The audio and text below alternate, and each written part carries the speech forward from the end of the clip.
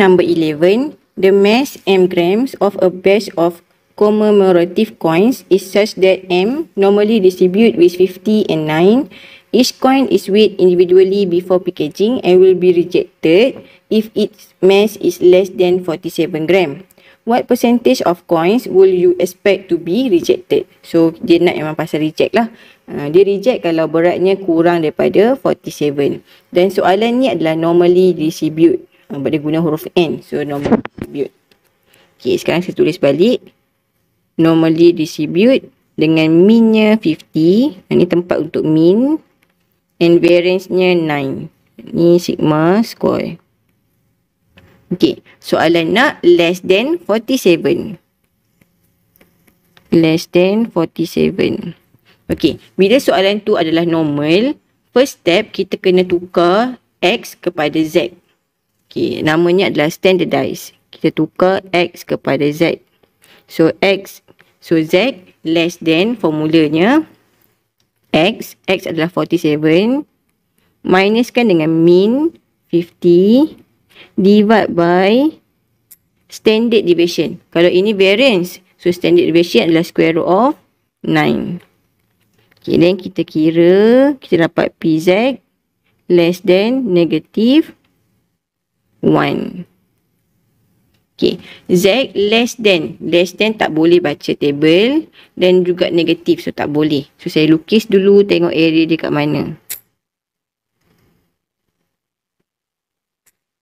Okay, negative 1 di sini dan dia kurang, so area ni lah. Okay, area sini dia boleh reflect ke sebelah kanan, so dia akan jadi positive 1 dan dia pergi ke arah kanan.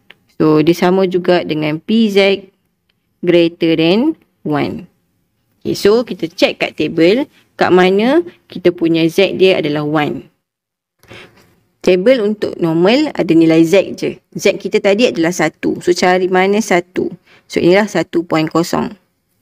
Okay, dia 1 je. So dia tak ada point belakang. So point dia pun kosong-kosong. Tak ada. So jawapannya 0.1587.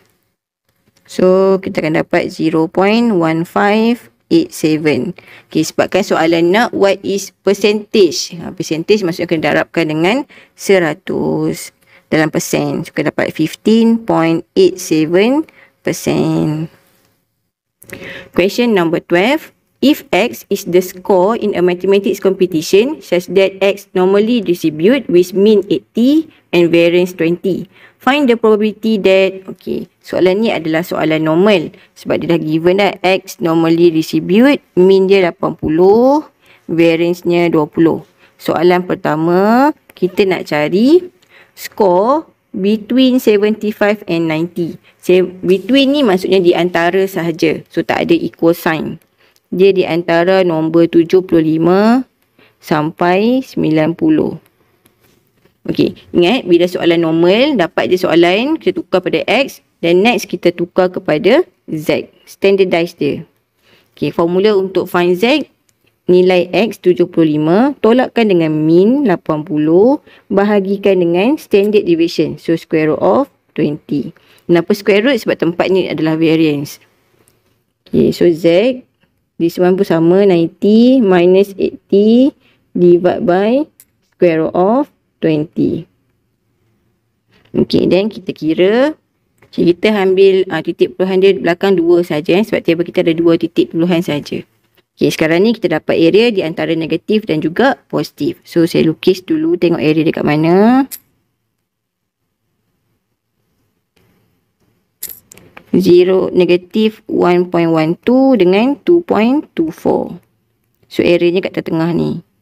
Nak dapatkan area ni, ambil semua probability 1, tolakkan dengan area yang tak lorek ni.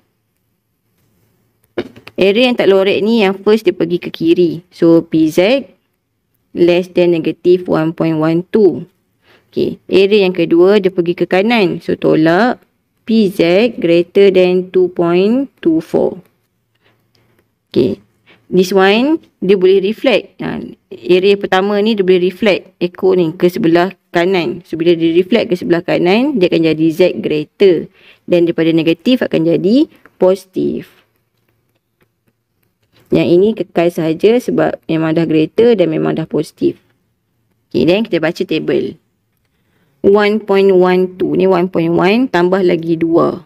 So di sinilah 1.1314. Lagi satu 2.24. So 2.2 tambah lagi 4. So baris ni. So 0.0126. Then kita minus. Kita dapat answer 0.856. Okay, sambung soalan kedua. The probability that Erica, a student chosen at random, scores less than 72. Kita nak kurang daripada 72. So, PX less than 72. Okay, bila soalan normal, kita kena tukar kepada Z, standardize, sign ikut. So, formula X, tolakkan dengan mean, bahagikan dengan standard deviation. Dan kita dapat answer PZ less than negative 1.79. Okay, check area dia kat mana. Dia negatif dan ke less than. So, di sinilah negative 1.79 less than.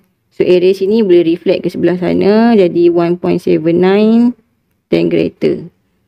So, boleh ubah jadi Z greater 1.79. Kita ubah sebab kita nak baca table less than tak boleh baca table. Negatif pun tak boleh baca table. Lepas tu kita ubah ke greater positif. Dan check table. Kat mana ada 1.79. Okay, so 1.7 tambah lagi 9. Sini 1.79. So 0.0367. So 0.0367. Okay, siap soalan B. Question C. Probability that in time a student chosen at random scores more than 85. Kita nak cari more than 85. Then given that she score less than 90. So ada dua More than 85. X. Score tu more than 85. Bila ada perkataan given that, ni soalan chapter 7 dia ada palang, conditional.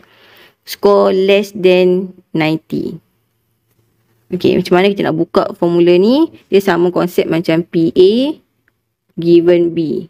So, PA intersection with B divide by PB.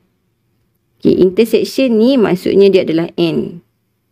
Ataupun dia bentuk between. Okay, so untuk soalan C ni kita guna konsep between lah. Guna simbol yang ni sebab dia memang ada simbol tu sekarang. So, kita buka dia di antara nombor 85 sampai 90. Okay, bahagi divide by yang belakang. So, PX less than 90. Okay. So, lepas dah tukar kepada X, kita tukar lagi kepada Z, standardize. So, 85 minus 80 divide by square root of 20. Tukar pada Z. 90 minus 80 divide by square root of 20 over yang bawah pun sama, kita tukar kepada Z less than 90 minus 80 divide by square root of 20. Okay, then kita kira, kita akan dapat answer 1.12 dengan 2.24. Bawah pun sama. PZ less than 2.24. Okay. Lepas tu, kita kena kira asing-asing lah bahagian atas dulu. Tengok dulu dia punya area bahagian atas. Dia melibatkan dua-dua kawasan positif. So, 1.12 dengan 2.24. So, area dia kat sini. Nak cari area di sini, kita guna formula PZ greater than 1.12, ambil yang kecil, tolak yang besar. Okay, ini untuk yang atas, siap. Yang bawah pula, tengok dia punya area. Dia nak kurang daripada 2.24. Okay, ini 2.24 dan kurang. So, area dekat sini. Okay, nak dapatkan area semua ni, kita ambil 1 di bahagian bawah. 1 semua sekali, tolakkan dengan yang kita tak nak ni. Okay, yang kita tak nak tu pergi ke arah kanan dia. So, PZ greater than 2.24. Okay, then kita pun check table. Kat mana ada 1.12 and 2.24. Okay, 1.12. So, inilah. Okay, dengan 2.24. So, sini. So, kita salin kita punya jawapan. Okay, kita masukkan dan kita solve. Dapat answer 0.1203. Okay, siap soalan yang C. And last, D. Okay. D, the score needed to obtain a high distinction certificate if those awarded are the top 8% of the student. Tadi dia dah bagi dah skor dia berapa. Sekarang ni dia tanya pula kita skor ni berapa yang diperlukan supaya dapat top 8%. So, X yang kita tak tahu. X tak tahu berapa, tapi sebabkan dia sebut top greater than, saya letak K. Tak tahu berapa dia punya skor. Dan dia bagi jawapan dah 8%. 0.08. Okay, bila soalan normal, kita kena standardize. Tukarkan kepada Z. So, K minus 80 divide by square root of 20. Okay, kita nak check table. Boleh dah sebab dia greater. Tapi kena check pula di sini. Dia positif ke negatif number? So, nak tahu dia positif ke negatif, kita lukis dulu tengok area dekat mana. Okay, dia nak greater than. Ya, Z greater than ke kanan. Ke kanan 0.08. Kecil je. Kalau semua ni saya lorek, ini kan di 0.05. Lebih dari 0.05. Kalau nak 0.08, so kecil je lah di sini. Inilah nilai K dia. So, K ni adalah K yang positif. So, Z greater dan di sini kita tahu dah memang nilai positif. So, boleh terus baca table. Check kat table kat mana ada 0.08. Okey, kita cari dalam table ni kat mana ada 0.08. Ni 0.08, ni saya bundarkan pun dapat 0.08, ini pun boleh. Okey, tapi ini kalau kita bundarkan dapat 0.081. So tak boleh lah, lebih lah. Okay, ini pula nak dapatkan 0.08, saya perlukan lagi 7 baru dapat 0.08. Ini kalau saya nak perlukan 0.08, dia perlukan lagi 22. So yang lagi dekat yang inilah. Sebab dia perlukan 7 je. So, answer ni adalah 1.4, baris ni 1. So, 1.41. So, daripada table, tengok table dah tadi.